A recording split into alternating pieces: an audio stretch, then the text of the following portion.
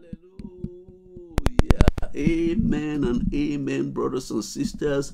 We now move on to the last in the series of the systematic applied kingdom eschatological studies, the suite of courses that starts with, dispensation, seasons, and times, and then the understanding the end times, the seven letters from heaven, and then the completing the unfinished reformation and the things to come, what next, and then this one now, Revelation Unveiled.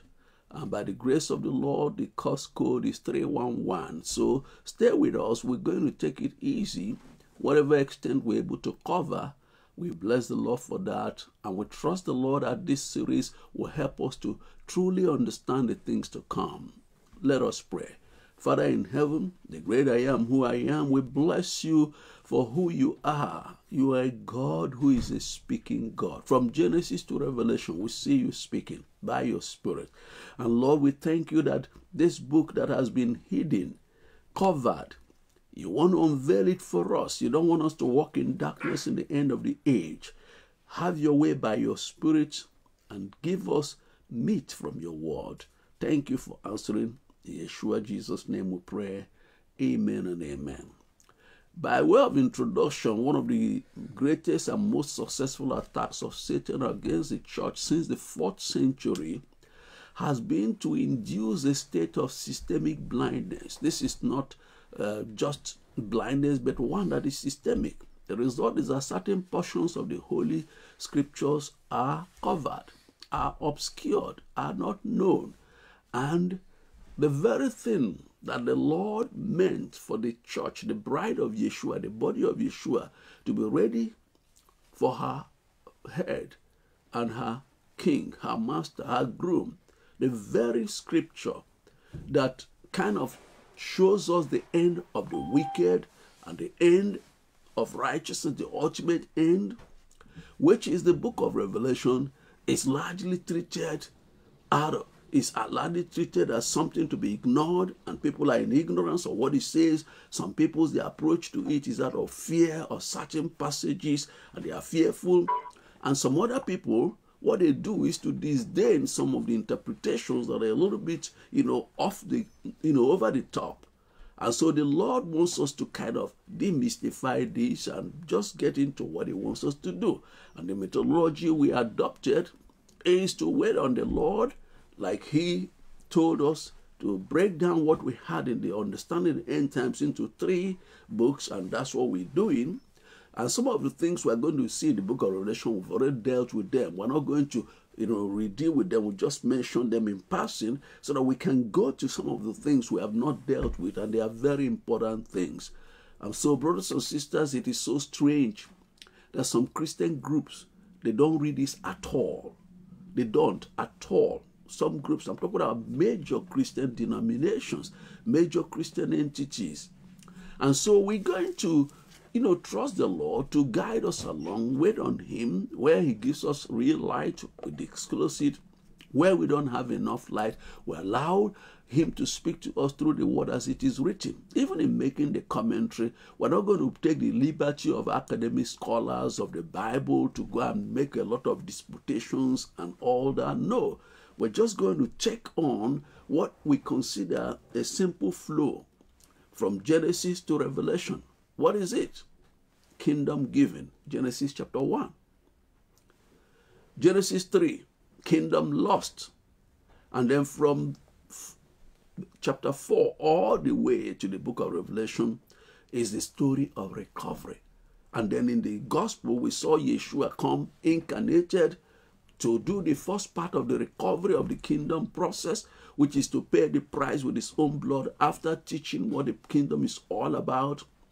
And then the whole story of the Bible is the reality that he will come again, put down all rebellion, all evil, and will establish the manifest kingdom on earth. And after the manifest kingdom, then he would, basically, then reconcile all things to the Father. Then the mystery of Elohim will accomplish, and then by the grace of the Father, there'll be no more mystery, and then we're going to live with Elohim forever and ever. Meanwhile, all the wicked those who rejected his salvation are going to spend eternity in hell, in the lake of fire and brimstone with Satan, including those who were believers but allowed themselves to backslide. So, brothers and sisters, this is such an important work, and it's so strange that the church would have allowed the enemy to make her to drop what the Lord gave as a compass into the future, a clear marker of what lies ahead. And so we trust him that he will just bring it up to us and make us understand these things clearly. So we're going to start with Revelation chapter 1. What does it say from verse 1? The revelation of Jesus Christ, that's Yeshua HaMashiach, which God gave unto him to show unto his servants things which must shortly come to pass. And he sent and signified by his angel unto his servant John, who bear record of the word of God and of the testimony of Jesus Christ and of all things which he saw. Now, this is important that we get this. This book is a revelation of Yeshua. Jesus is a revelation of him, the Messiah, because he's going to end with the triumph which he will triumph over all things of darkness. It's essentially about him who, as the second Adam, will close out the human age. Then above and beyond all else, the truth in the book speaks about him and events leading to establishment of the kingdom in the earth realm and the end of all things. And then we see here that by the grace of the Lord, Yahweh, our Heavenly Father, gave him the revelation to show his servants. And the book is about things that must shortly come to pass. That's what it says there, where we read, Revelation chapter 1, verse 1 and 2. Things that must shortly come to pass. Now, this book was given about AD 95, and it's been about 2,000 plus years. But as Peter explained in 2 Peter chapter 3, verse 8, but beloved, be not ignorant of this one thing, that one day is with the Lord as 1,000 years, and 1,000 years as one day. The way the Lord counts time is not the way we count time. His ways are higher than our ways, as Isaiah 55 says. So this is where people miss him. They tend to forget that our mind is not the same as the mind of Elohim. So why has he taken all these 2,000 years plus till this time? The reason is that the Lord knows that the doors of grace he keeps open so that as many as possible will come in. And over the years, people have been streaming into the kingdom, pressing into the kingdom.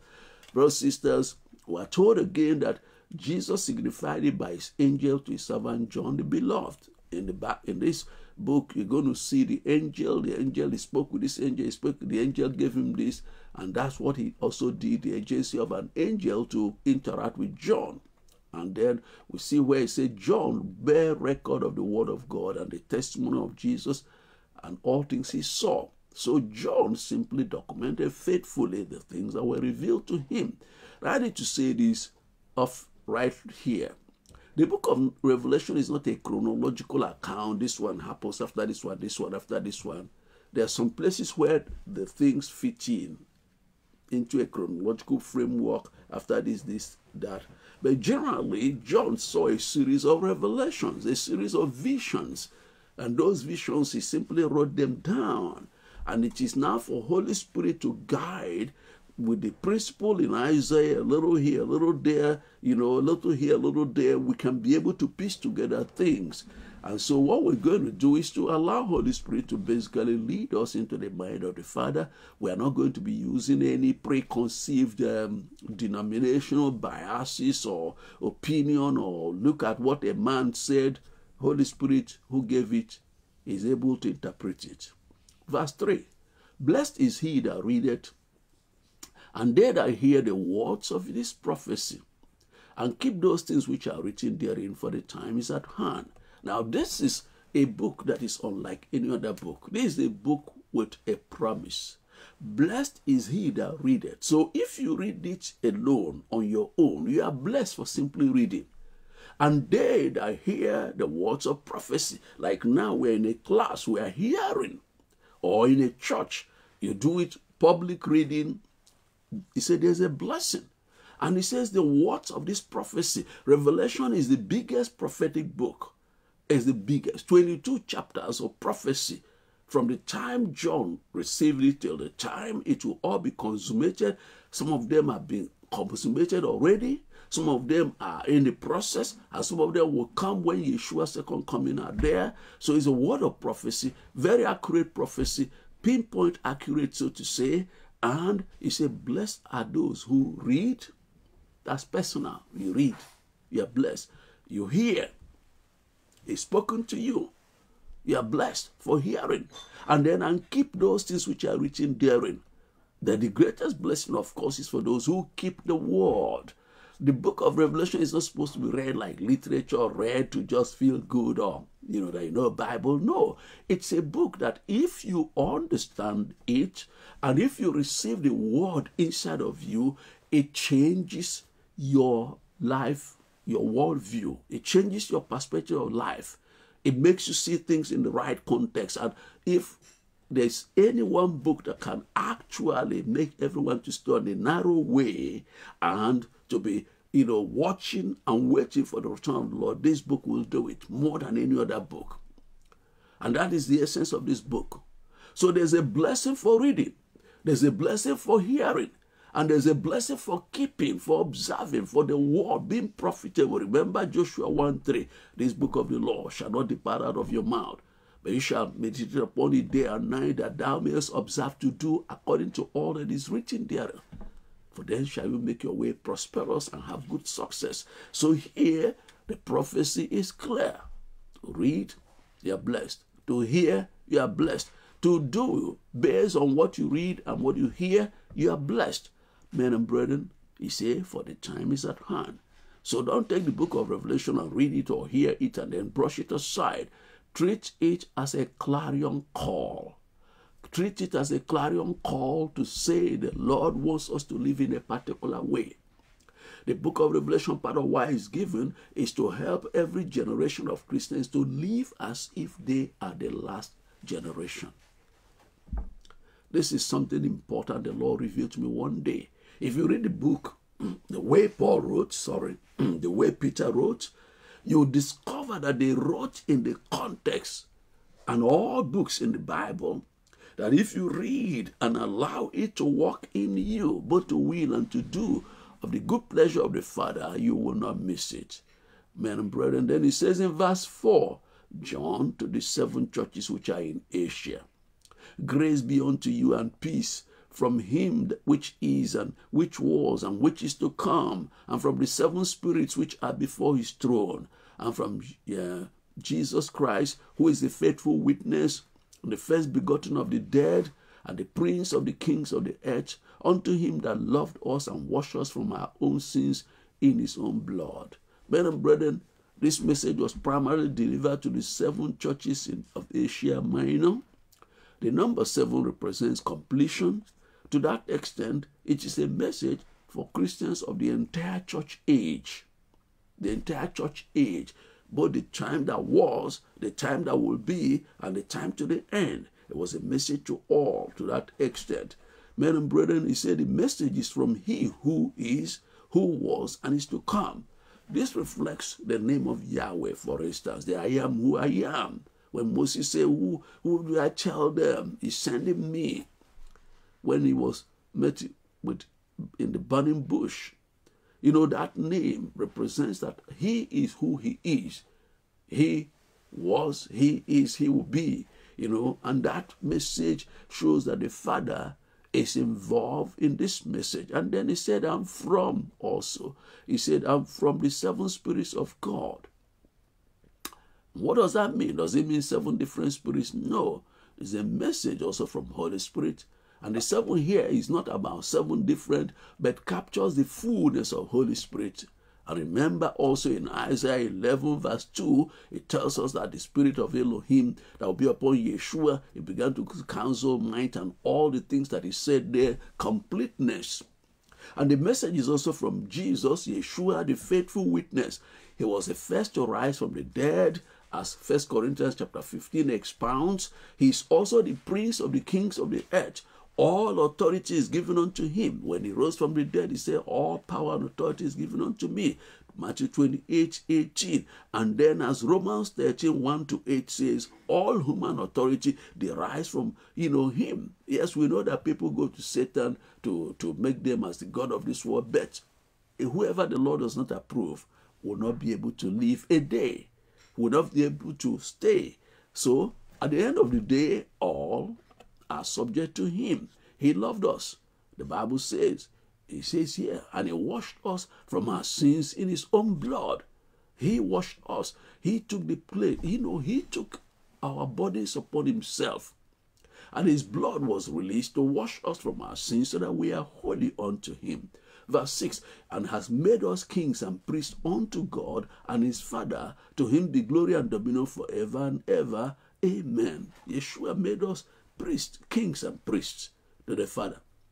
In this present time, we function in measures of this dual office, priests and kings. As priests, what do? We stand before Elohim and humans. You stand between Elohim and humans. That's what priests do. We bring the curses of humans to Elohim, and we bring his own curses to them. When you stand in intercession, you are doing a priestly duty.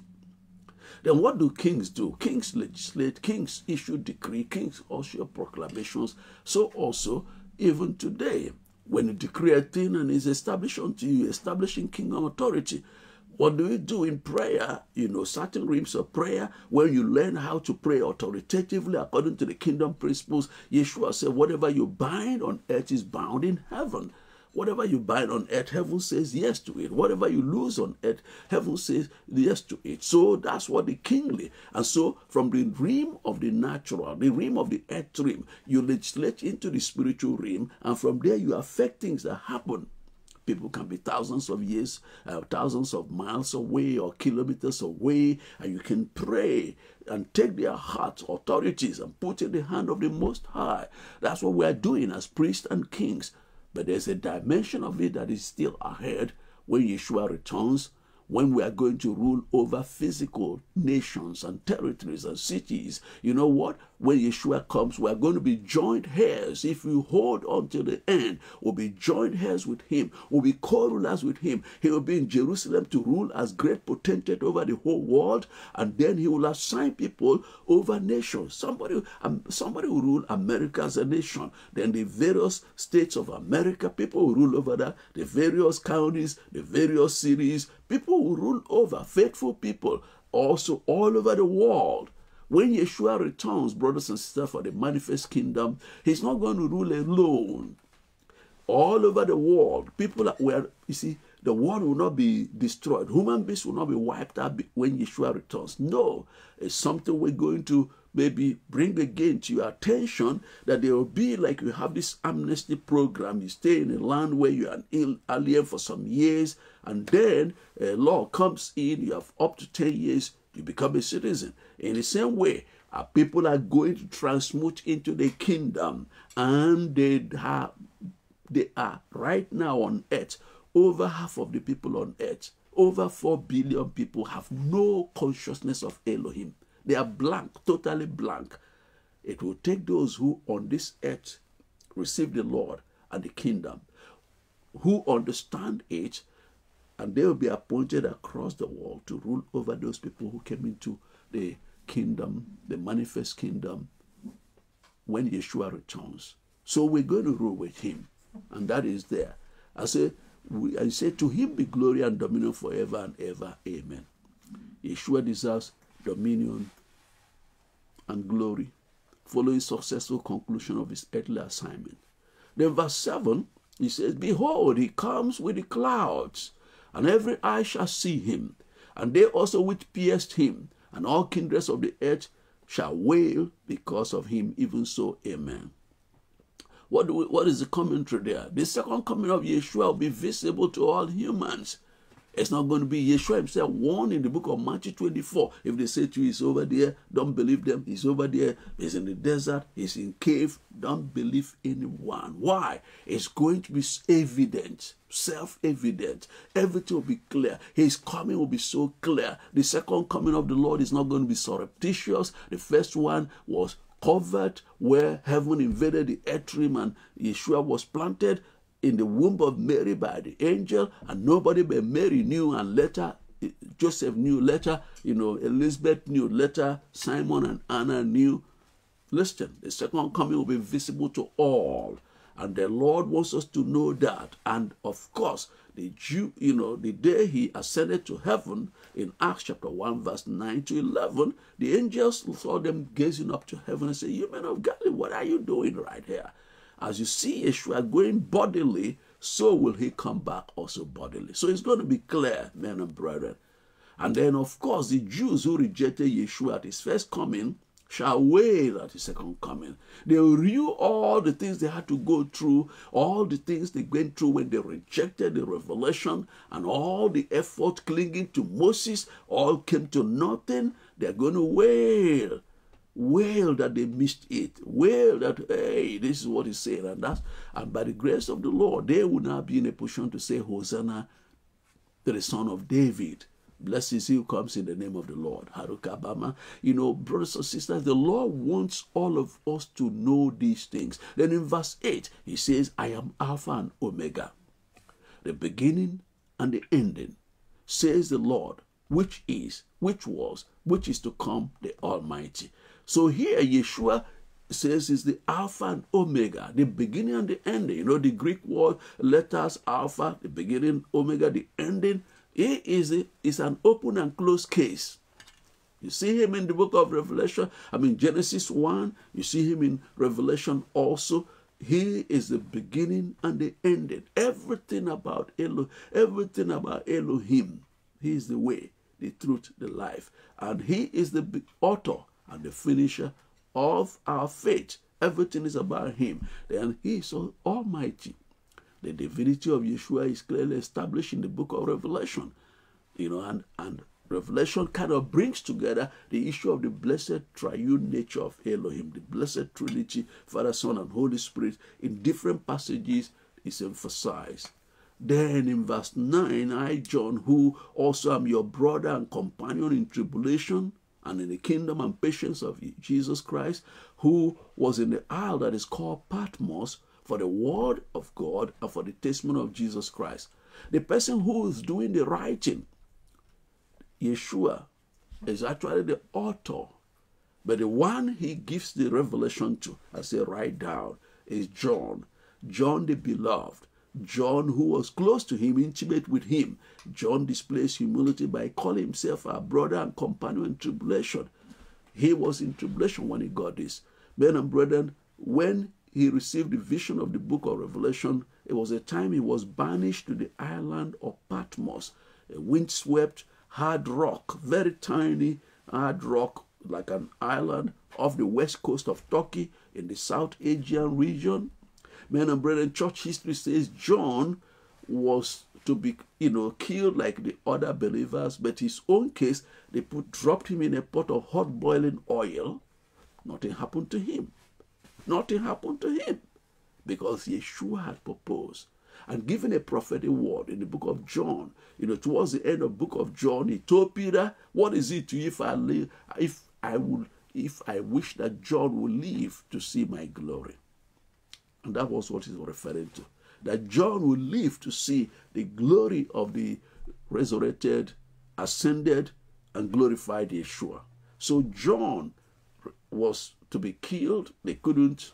Out of frustration, they took him and threw him into that island of Patmos. And John, though he suffered intense persecution, his spirit was not broken. He had a good attitude, which made him open to receive this important message for the church.